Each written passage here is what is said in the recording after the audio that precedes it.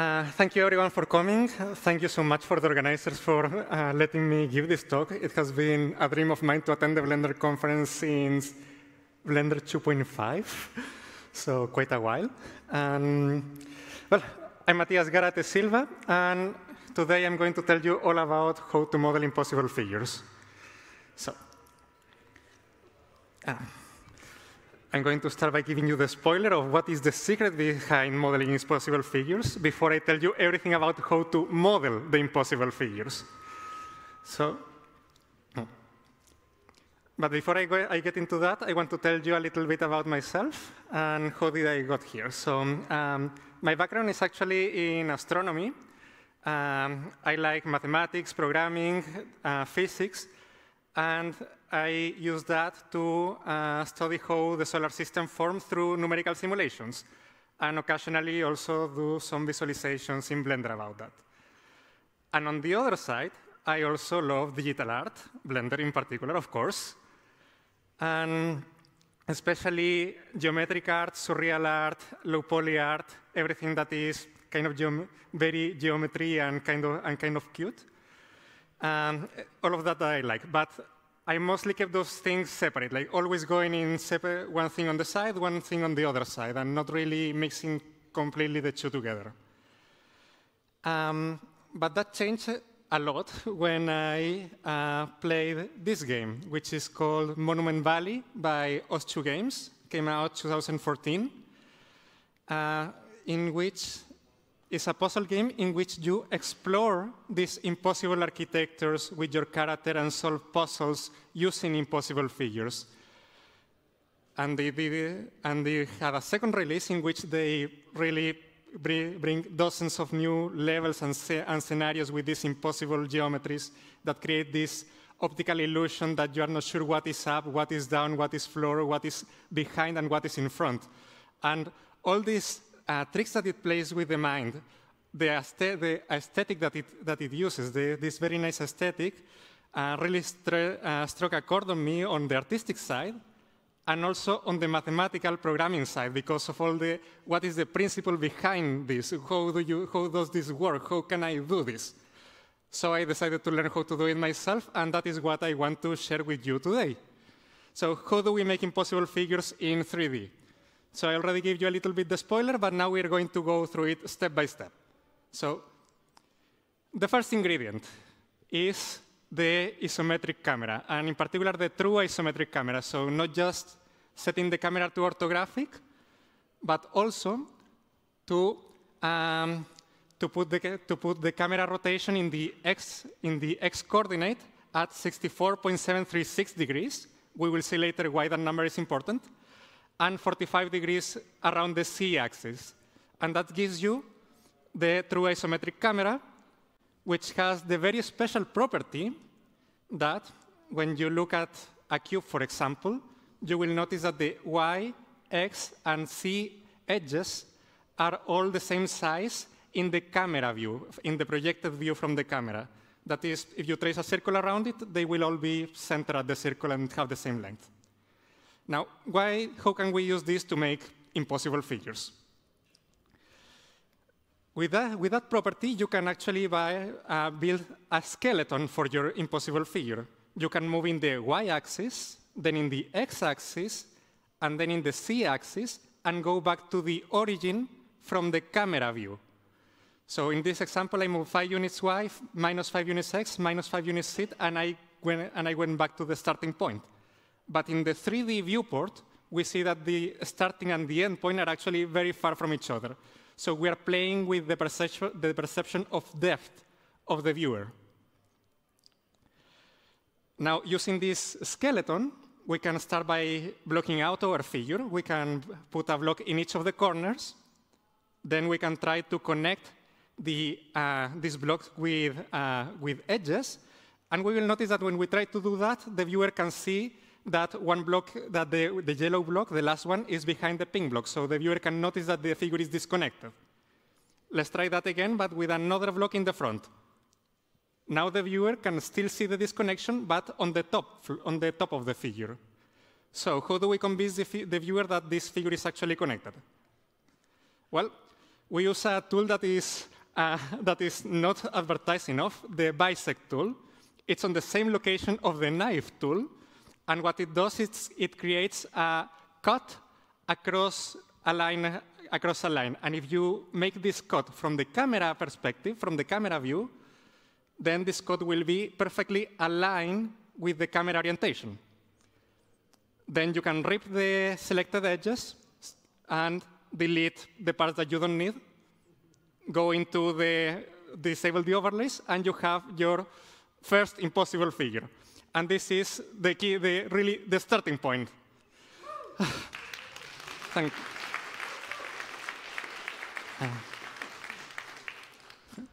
Before I continue, can someone please take a picture and send it to me? I need to remember this. I'm super excited. Thank you all. OK, that is how you make your first impossible figure. And then using this principle, you can actually build more complex impossible figures using the same principle and continue going. On this case, we move in the y-axis, z-axis, compensating the x-axis, and back to the starting point. And with that principle, you can start building more and more impossible figures. You can notice that sometimes you can skip the last point of bisecting if your figure allows it, but that is case-to-case basis. You can continue adding edges to make this illusion more complex, but I found out that the more edges that you add, then it's more troublesome for the viewer to perceive the illusion. So I usually stop at 5. Now, these are a lot of steps, but you can also skip them if you download the Paradox Toolkit add-on from GitHub that I released a few years ago. And this is basically a library of impossible figures that lets you create these 5 base meshes. Okay, I'm sorry, I was looking at different screens at different timescales. Okay, and the Paradox Toolkit is basically a library of base meshes of impossible figures. So with these base meshes, you can start your impossible scene and add more things on top. The way to use the add-on is very easy. You install the add-on, you create your orthographic camera, you add your first impossible figure, and you can even play with the dimensions of the figure, the length, the thickness. And with this add-on, you can actually break the first rule that I mentioned of impossible geometry, that is, you can skip the isometric camera and use any orthographic camera. And the add-on will calculate what is the length that the figure needs to have in order to go back to the starting point. So you can go for more creative impossibilities. Or you can use these figures as building blocks for even more complex figures. So in this case, I use the different variations of the triangle and the rectangle and mash them together to create very complex impossible geometries with several disconnection points, so to call it. So there are several points in which you convince the viewer that the figure is connected and in reality is disconnected. So there's no rule that says that you have to only include one figure. You can include multiple. OK, so far I have told you that you need an orthographic camera, that preferably an isometric camera, but you can skip that if you use the add-on that calculates all the math behind it. If you want to know all the math behind it, then you can also talk to me in the coffee break, because I love to talk about that. But I still haven't told you how to render impossible figures, because after you finish modeling, of course, there comes a whole new beast that is lighting, materials, rendering, and so on. And I'm going to use this scene as an example of how do we do this. I'm going to break down this scene a little bit. So in the screen, you can see a building. And I'm pretty sure that you're already starting to notice something weird in this building, right? We have 3 floors, but the middle floor appears to be taller on the left than in the right. I'm going to reveal now where the illusion is located. So this figure is, of course, disconnected at some point near the base. And now let's see how we light and render this figure. Now, First thing, use Eevee, because you need a rasterization engine in order so that you can so that you don't have the information about depth. If you use cycles, you will usually get some type of depth information in the number of rays that arrive from one place from the other, etc. It will somehow tell you where the illusion point is, and you want to prevent that. Now, the next thing that you might want to do is to add the global lighting. So for that, you may want to use a sun lamp, perhaps, and you will immediately notice a problem. If you put a sun lamp, it is very likely that your figure is going to cast a shadow onto itself. So here you can see the front part casting a shadow on the back. And this is telling the viewer, OK, this figure is actually disconnected because one part is casting a shadow on the other. So the way to walk around that is to disable the shadows. So disable the shadows from your sun lamps, always. Or just don't use a sun lamp and use an HDRI lighting from HDRI heaven. And that also works. And then you get your global lighting without telling the viewer where the illusion point is. Now, then after the global lighting, of course, we want the local lights. We want the key light, the field light, the rim lights, etc. And here I added one first field light on the base of the building, and everything is OK so far.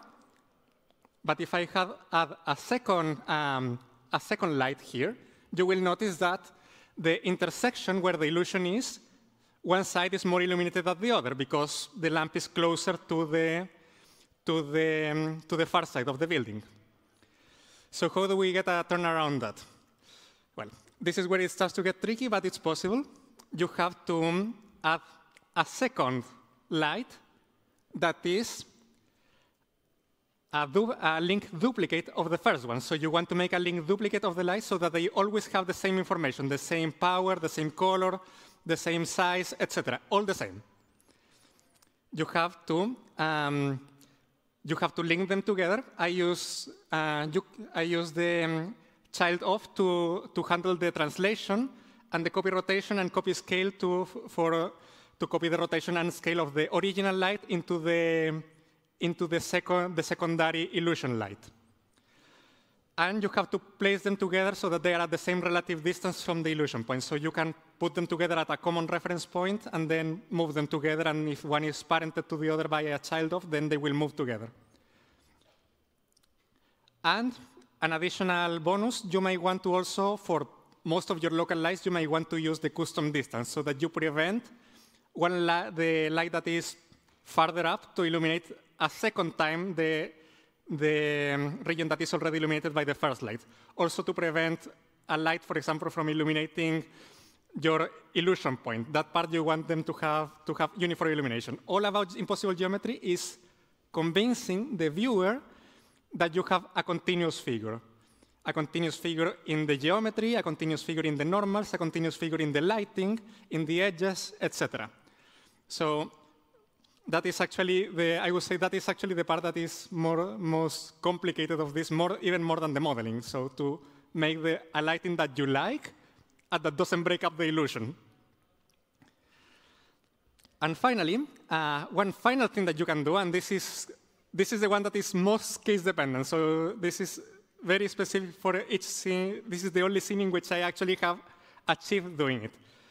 Switching from an orthographic camera to a perspective camera. So here we have an orthographic camera. So in orthographic cameras, you don't have foreshortening, you don't have depth, and that can be sometimes a little limiting. So everyone that has done low poly modeling knows that in an isometric renders knows that you miss something when you lose the perception of depth. But if you model your figure in orthographic camera and then switch to perspective camera, then you might find that you can only need to make very little adjustments in the orientation to keep your illusion intact. So in particular, prefer long focal lengths because longer focal lengths are more similar to an orthographic camera. So this is 75 millimeters, is higher than the default of 54. And you may also want to do some fine-tuning. In this case, you can barely see it, but the the front part of the building is overlapping the part on the back. So with a small shape key, I just add the correction to complete the illusion again, so that the viewer has really no clue where the disconnection is.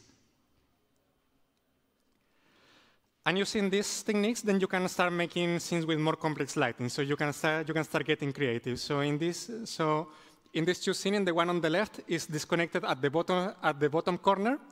And there my main struggle was to make the illumination consistent. There are like 4 lamps hidden in there to make the illumination uniform. And the shadows. The shadows also need to be consistent. So in this case, I added, through post-processing, I render the shadow that the hinges cast on the wood twice in order to include them in the final image. And on the scene on the left, the cat is actually, the illumination of the cat comes from local lights and from emission light and from emission shaders. And the shadows of the cat are alpha planes, are transparent planes with a black gradient in order to make it look like it has presence on the ground, to make it look like the cat is really standing on the ground.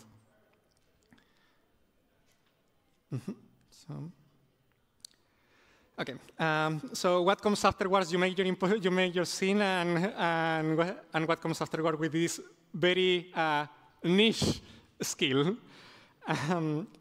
Well, you could try to use it for level design, so you can make really creative puzzles with this, as Monument Valley 1 and 2 from us 2 games showed.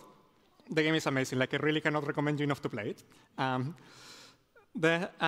You could also make an illustration that is very eye-catching. So these impossible figures have the property that they really catch your attention because your brain is really struggling to figure out what is going on here. So they are very good for grabbing the viewer's attention. But for me in particular, what comes after is printing them. I like to print my work in physical, in fine art paper.